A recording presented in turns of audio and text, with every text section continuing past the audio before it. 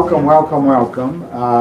This is this living room here, when we set it up as an auditorium, is called the King Kigali Auditorium, because King Kigali, king of Rwanda, who you can see in that photo over there, for many years was an honored guest here at our meetings, etc. He passed away a few years ago. But so welcome to the King Kigali Auditorium, and it's a special pleasure to have the priests, Father Anderson, Father Kusik, and Father Nichols.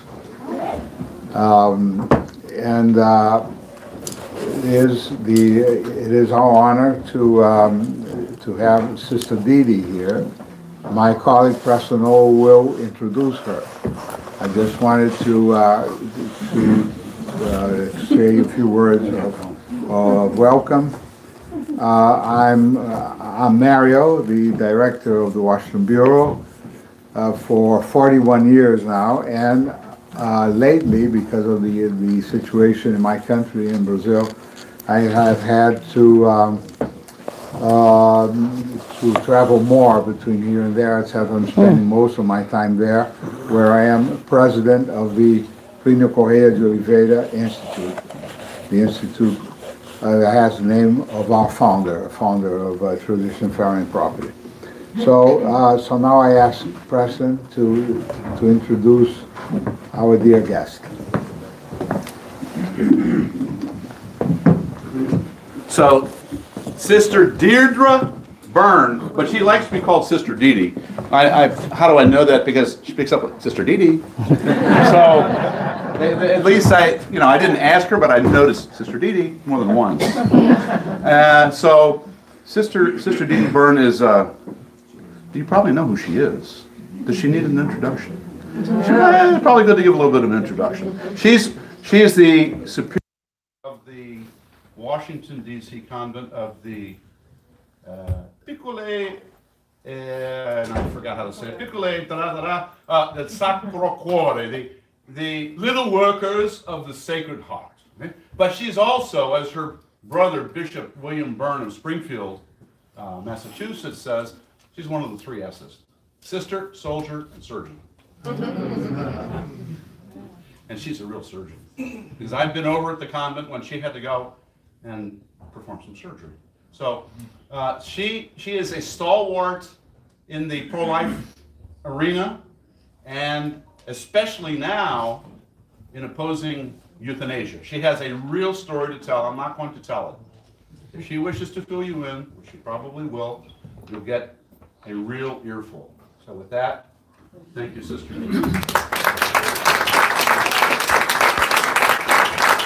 Do I get to sit here? Do I sit here? What do I do? Whatever you would like. I don't know if you needed the mic. Whatever you like. Does this work? Yeah. So, okay. Well, thank you, Preston, for the intro. I'll just sit so that, and if you all want to have a second drink, if the talk gets a little bit slow, since if you know my brother, and he said, get your pillow, and I have 5 brothers. So you're not, you always maintain humility around the boys. So I'd like to first start with a prayer, and one of my favorite from Blessed Mary of Jesus Crucified. She was a Carmelite nun. In the name of the Father, Son, Holy Spirit. Amen. Amen. Holy Spirit, inspire me. Love of God, consume me. To the true path, lead me. Mary, my mother, look down upon me. With Jesus, bless me. From all evil, from all illusions, from all danger, preserve me. Amen. So, again, thank you, Preston, for the invite. And I met Preston in Illinois. I met him somewhere. Oh, yes, out in Chicago. No, here. We met here, catching a plane to Chicago. Actually, we met at the airport in Chicago. So anyhow, he was, okay. So but basically I was wandering through the airport, and he said, I think we're going to the same place. So he helped me get to where I had to go. And so I call him my guardian angel, because he was there at a time when I really needed it. And that's how the Holy Spirit works, anyhow. So thank you all for coming on this eve of when 50 years ago we had this horrible law Roe v. Wade, which ripped the lives of over 50 million souls and wounded 100 plus more, 100 million others, moms and dads who made deadly choices. Am I not loud enough? Testing? It's not working. Do you hear me in the back?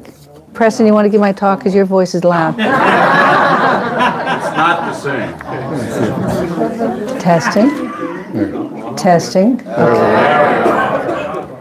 So anyhow, with Roe v. Wade, 50 years ago, you can hear me now, there's been millions of souls lost, and twice as many because there's a mother and a father that's involved. Sometimes we forget about the dad.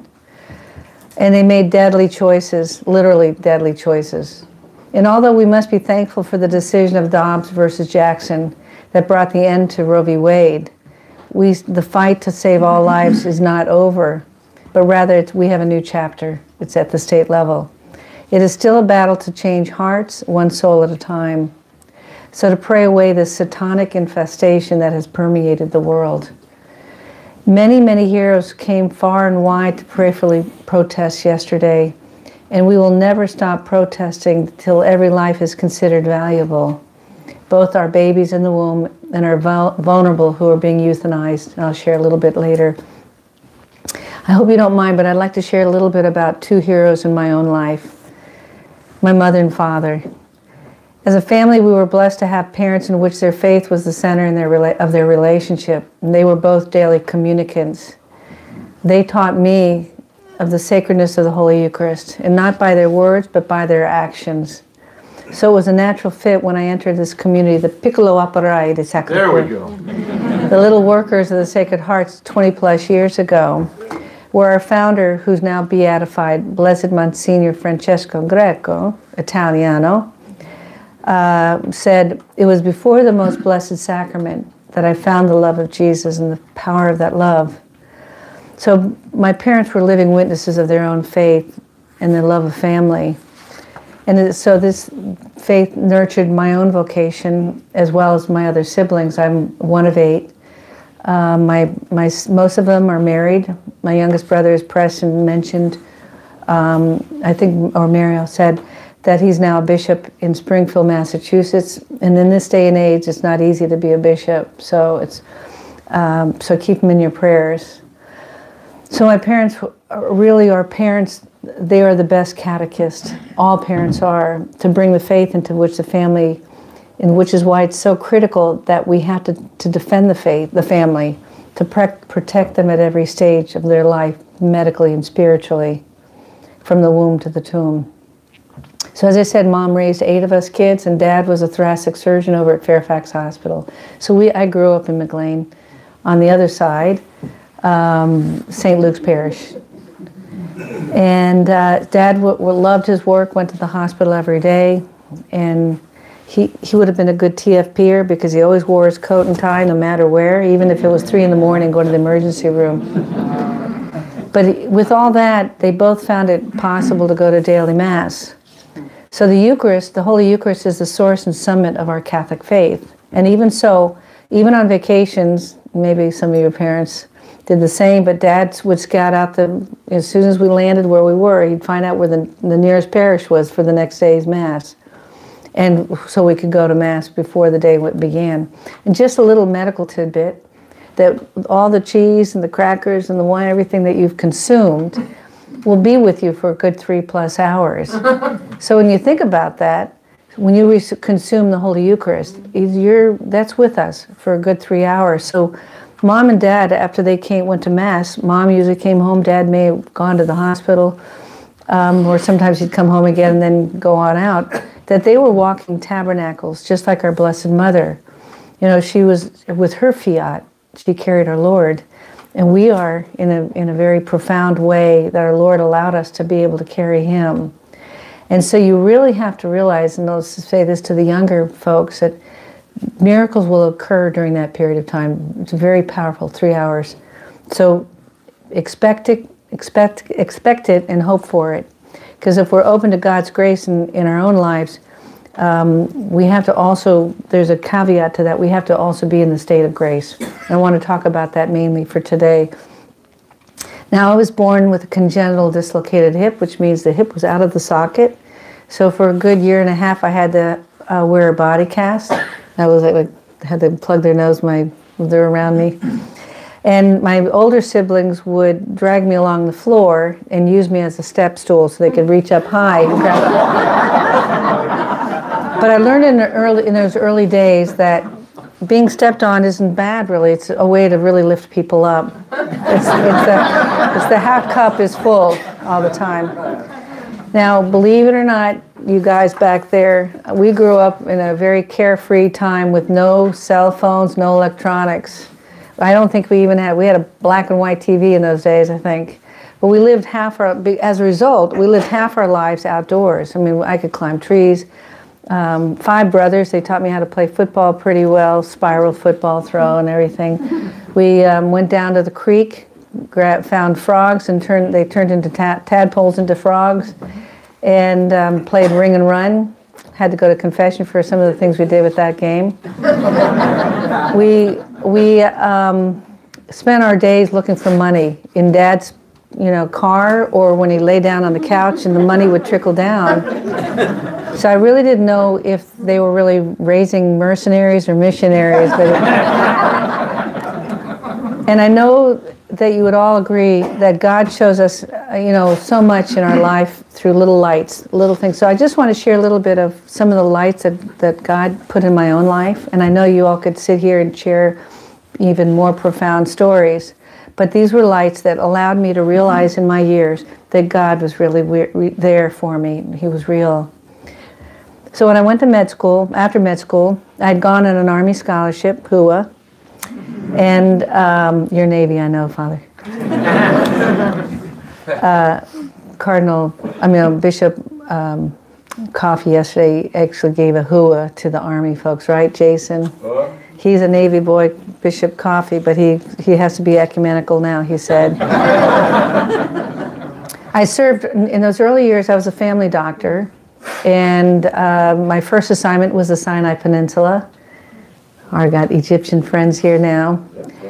And so I was very blessed. I volunteered for the assignment to really go to the desert to pray. Now, I was the only female officer in a camp of about 1,000 men, so even if you were a US 0, you become a Sinai 7 real fast, I used to say. But I became very close to them, believe it or not, now that I know a little bit of the relationship between the Orthodox Christians and the Catholics, but I became very close to the monks there at St. Catherine. And this monastery is a 4th century monastery in the base of the hills of Mount Sinai and St. Catherine, where St. Catherine, her body was brought over by angels, and she was cut in many pieces. The story of St. Catherine is beautiful. And I would do monthly sick call for the Bedouins and for the monks there. So they really opened their hearts to me and allowed me to be a pilgrim rather than just a tourist. Later on, I was stationed in Korea, and I witnessed my first miracle there. And the sister who became a very dear friend of mine taught me a lot about faith because she did international retreat work. Was the one that was euthanized later. But she gave me holy water, and she said, Dee Dee, remember, you are Jesus' doctor, so you need to bless all your patients with this Lord's water from Lourdes. And I took it a step extra, so I would ask the priest doing hospital ministry to also bless the IV fluids so that the patients would get infused holy water. I was asked to medevac this patient who had been on a coma for about a month. She was a dependent wife. She was a mother of a dependent wife, so she didn't have any military connection, so the family was accruing a big bill. She was on a breathing machine called a ventilator for a good month, in a coma, not moving. So I was blessed to medevac her back to the U.S. It was a 3-day journey. And so we prayed over her. Her daughter was Catholic, so we anointed her and prayed. And quite honestly, I have to be honest, I did not pray for a miracle. I just prayed that I wouldn't kill her if the tube popped out in the middle of the air, and I'd have to try to re-intubate her. But somewhere in the middle, she started to meet in the sky, in the heavens. She started moving her fingers, and her eyes were opening, and her leg. And by the time we got to California, where we had to put her into the ICU before heading on for further medevac stops, she was totally awake. We had to, tie her down. And so I was stunned by this and realized that God really had a mission for me. Another just little quickie. My final hurrah in the Army was in 2008, when a certain person was going to become president. It was easier to resign my commission, to retire in a sense. But I was stationed in Afghanistan, and these military people are just fantastic, especially when you're in harm's way, like they were, the way they would really be focused on their prayer life. So there were 5 of us that would meet in the chapel. It was a military classic chapel, so we had no Blessed Sacrament. But when we had 5 priests in all of Afghanistan, so this priest was always flying here, there, and everywhere, and in harm's way. And so he would not always make it for Mass. So we would make a promise that we would try our hardest to meet and pray every day. We would do the readings, the rosary, we'd pray all the sacramentals as much as we could as non-priest, and hope Father could show up, which many a times he didn't. So it was really, for me, a desert of not receiving our Lord in a real sense. But by the end of our 3 months there, we had over 100 people showing up praying with us every day.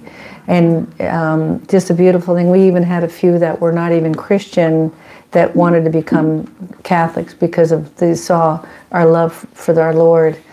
And it just shows it was a affirmation to me that we're all meant for love. And the most ultimate of these loves is our Lord.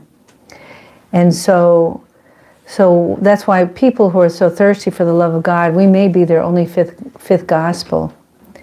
And I don't know if I'll embarrass Jason, because I don't think he gets embarrassed, but I'll just really quickly tell a story. Jason Jones. Jason, can you raise your hand? He's here with his son. And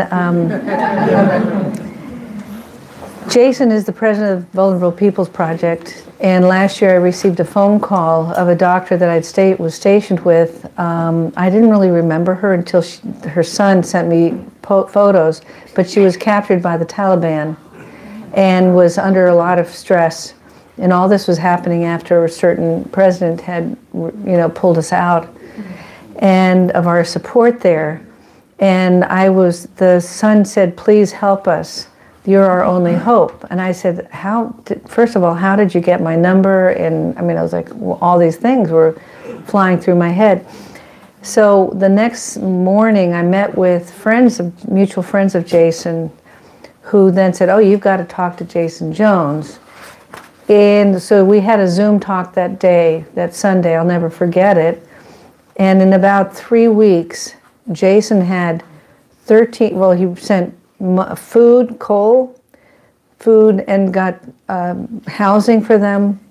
And then in a week later, 13 family members in safe haven in what they call a lily pad.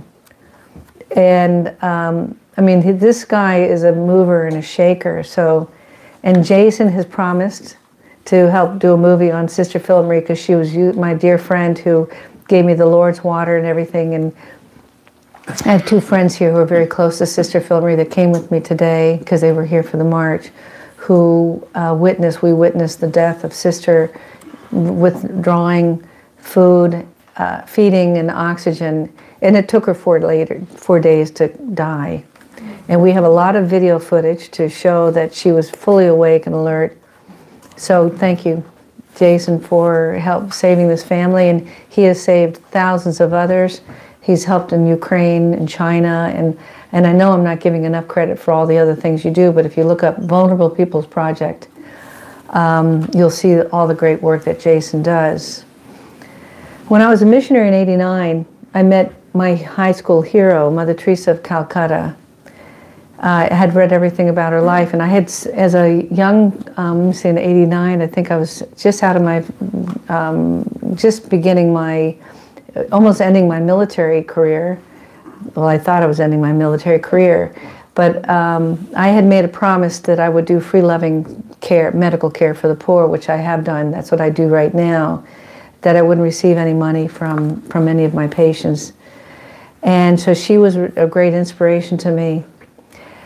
In '96, I was gone back to Georgetown to Hoyerville and finished my surgical residency there. But during that time of my surgical training, I had two patients that were very special to me. One was His Eminence Cardinal Hickey, and I happened to be on the cardiac surgery service as a chief resident. At that time, he came in with crushing chest pain from Lourdes, and so nothing is by mistake, but I got to be his the first assistant in his open heart surgery. So we crack open the chest, harvest the vein, and we help do the surgery, and then we, as chiefs, we managed him post-operatively. So I had his Eminence's heart in my hand for a short while, and we became very close.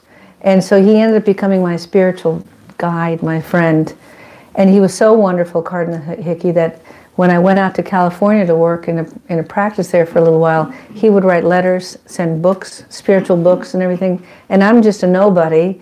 And he had a whole diocese to care for, but he was so gracious that way.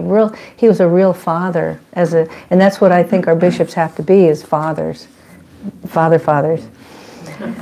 And the other patient was, again, Mother Teresa had come in '97 to receive the Congressional Award. So the Missionaries of Charity, as a gift for me, I was able to be with her 24/7, and so she blessed me at night. So I was witnessing the life of a beautiful saint, that I was praying that I could just take 1 ounce of her holiness. And when I was with her on this Lear jet, that's this very wealthy local Catholic had her fly around the United States in, I got to sit with her, and her words to me were, "Keep your eyes on the cross." So I share that with everyone, that's really, right now we're on this way of the cross, this Via Dolorosa. And the world has gotten really crazy. Every day we wake up and we hear another crazy story. That we have to, we can't waver, we can't fear, we can't be worried. We'll just keep our eyes on the cross, because that's where our sanctity will come from. And I'll do the last little thing, was that in 2020, when I saw the writing on the wall that if this present president became president, that our pro-life efforts were going to go southward.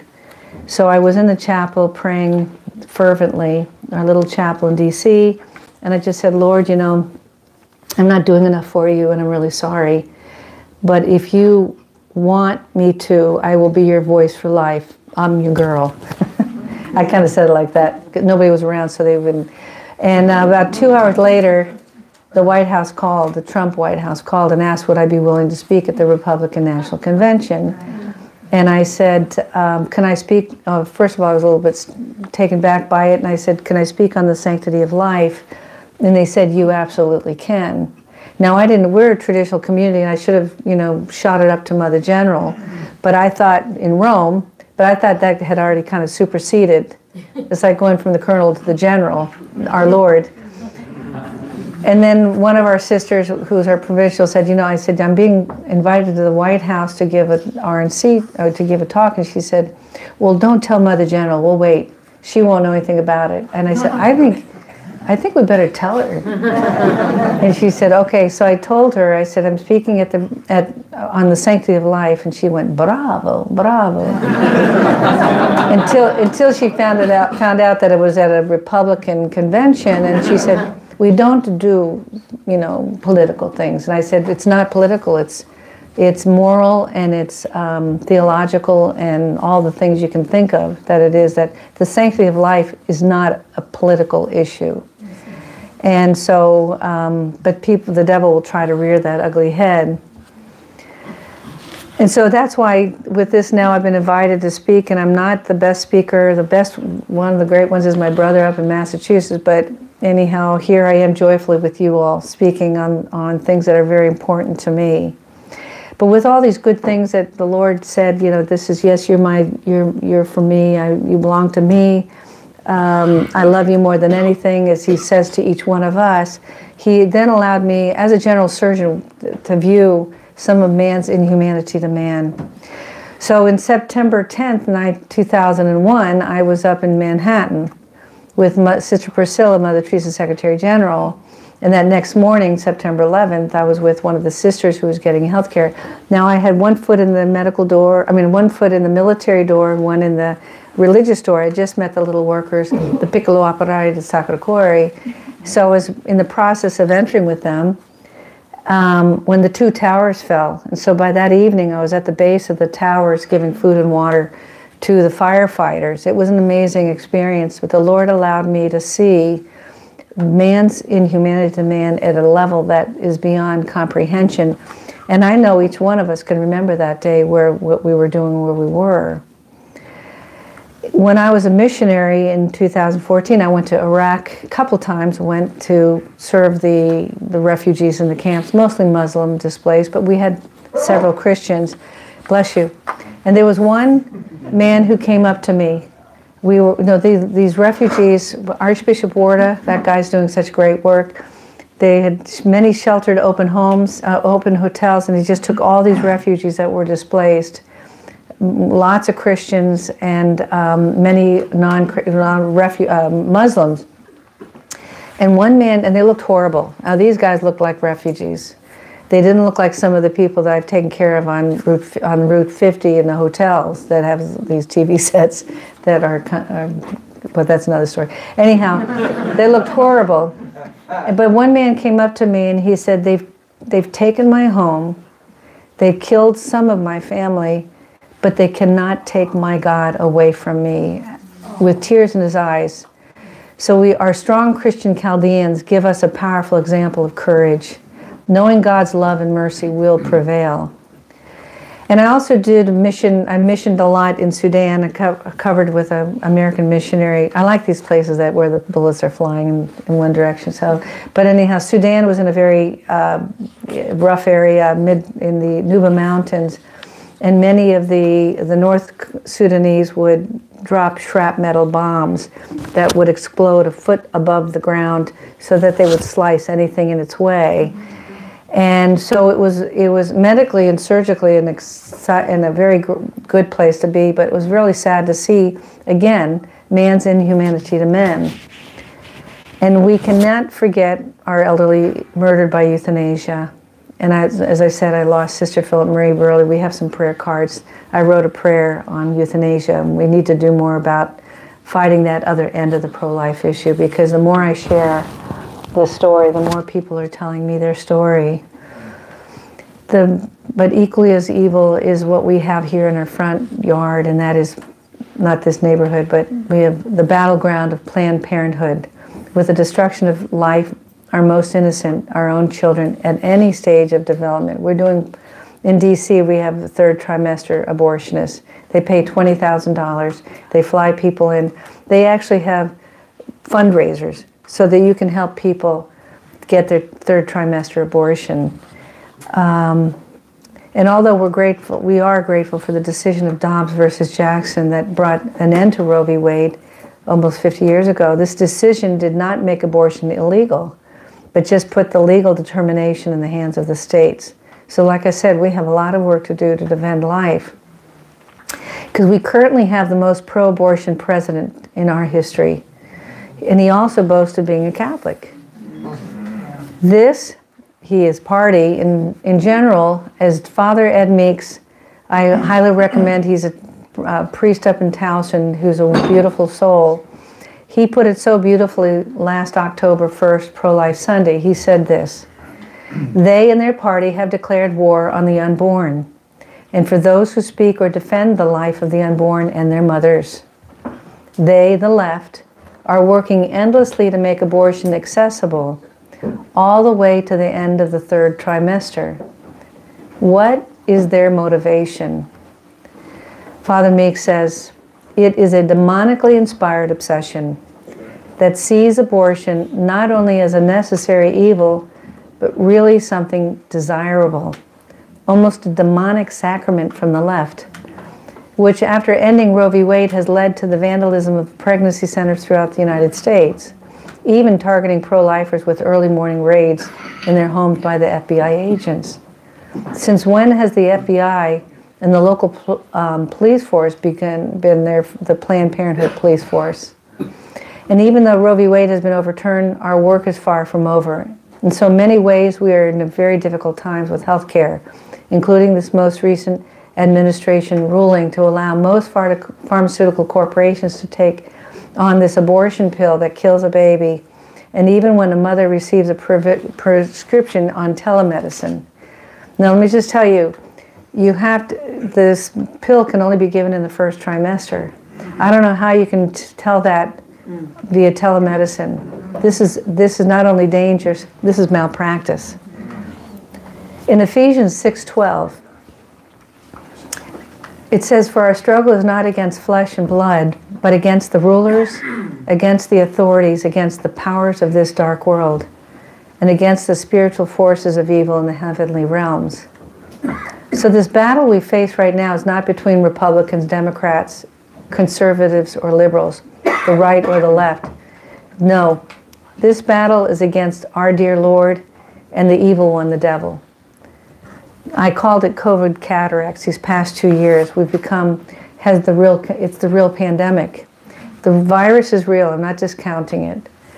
But the reaction to the virus is blinding so many by ignoring early treatment, closing churches, mandating masks, experimental vaccines with aborted fetal tissue, mandates leading to loss of jobs or loss of life from this gene therapy. Being forced upon it's because it's the loving thing to do. And the most egregious is to inject the spike protein in children who have no chance, very little chance of dying of COVID. I was flying in from Nebraska a couple days ago, and the news said that in Connecticut, they want to give this to children without, and they don't need parental notification. And our dear future doctors, it's looking a little grim, with woke medical schools educating to teach that transgenderism and abortion is just another option and something medical students need to do.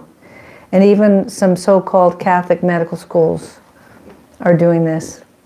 The closing of monasteries, suppression of TLM, traditional Latin Mass, processing Pachamama in St. Peter's, these are just a few things that are happening this past year. And all this brings me to what I believe is the most important thing I could share with you all tonight. We have to be in the state of grace to better see as Christ sees. We have to be like Joan of Arc, who when in battle, she made sure her men maintained purity. They had to be, which means being in the state of grace. And these three guys are the key to it. They are persona Christi.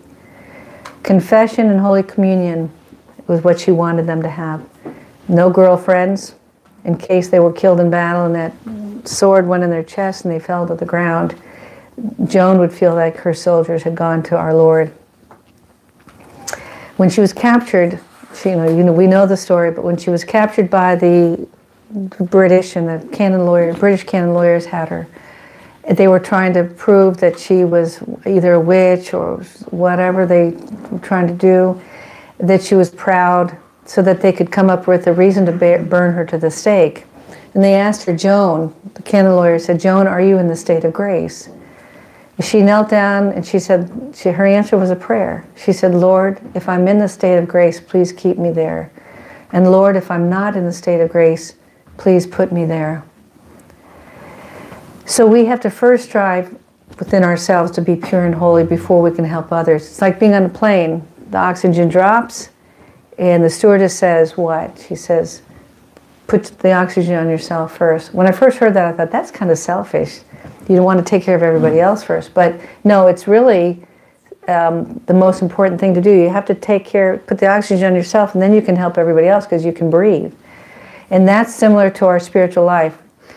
We have to seek holiness with humility.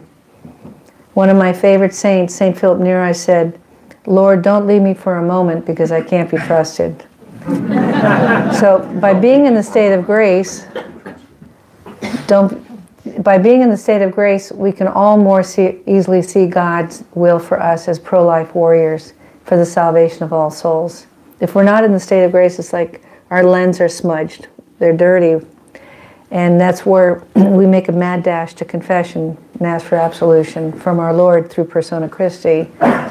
So the destruction of human life in the mother's womb is Satan's battleground, is ground zero, Satan's ground zero, in which innocent life is destroyed, which opens the door as a whirlwind to other evils that are rippling, or like a rippling effect of a stone on a very still lake. And with that still lake, that stone ripples out. So what is that rippling? That is transgender ideology, contraception, the destruction of families, fatherless families, euthanasia, the production of so-called vaccines used by innocent children that were aborted, and then they're mandated, leading to loss of jobs. And in my case, the DC took my license away because they would not accept my religious exemption.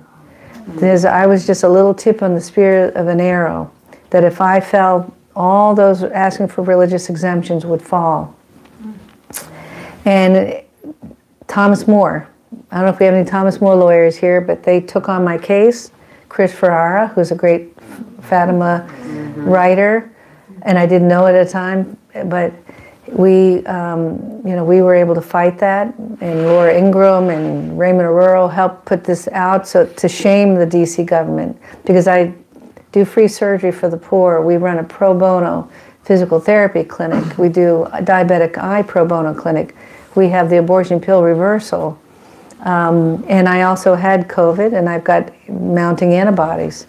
And regardless of what you hear, I learned at Georgetown Med School that your self-immunity far supersedes any vaccine and booster. So we sued DC, and we won in 3 weeks. And thank you to the Thomas More Society for helping me fight back to retain my license. So the overturning of Roe, yeah, thank you.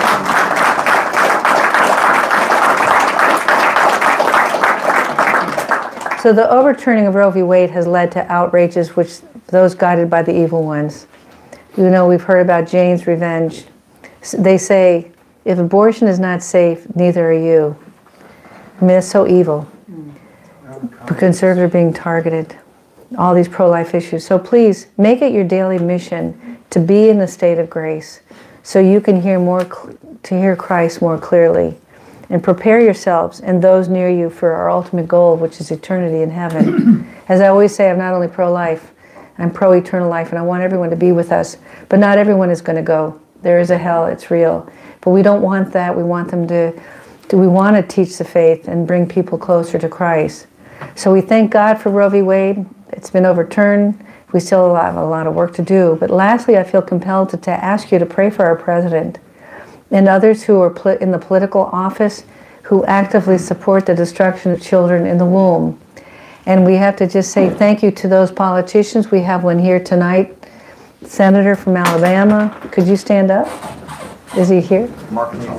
We must confess it's Arkansas. I'm not. Oh, Arkansas. It starts with an N. Arkansas. That's right. Sorry about that. Mea culpa. So thank you all. So I just wanted, so when we pray every morning. This is the last little tidbit I'll say, is that we pray every morning the Patriotic Rosary. If you don't know the Patriotic Rosary, it's beautiful. Access it on the internet. But basically, you pray. There's 5. You pray for the president. We pray for the Supreme Court, the Senate and the House, the representatives, the governors, and we pray for the county municipal offices. There's 50 states. There's how many Hail Marys, guys back there, high school? How many Hail Marys do we pray in a rosary? We pray 50. We pray 53, but there's 50 states, 50 Hail Marys for the decades. So we place the blood of Jesus over this, bless you, of Arkansas, Virginia, and Pennsylvania, and every soul in that state. So every morning that this little chapel in D.C. Is praying for you all. Preston's a witness of it. He prays with us when he comes. So I just want to thank you all for staying awake, and just pray. We're going to end with one of my favorite prayers, which I think you all will know. Saint Michael the Archangel, defend us in battle. Be our safeguard against the wickedness and snares of the devil. May God rebuke them. God, cast into hell Satan, all the evil spirits, the one of our Lord,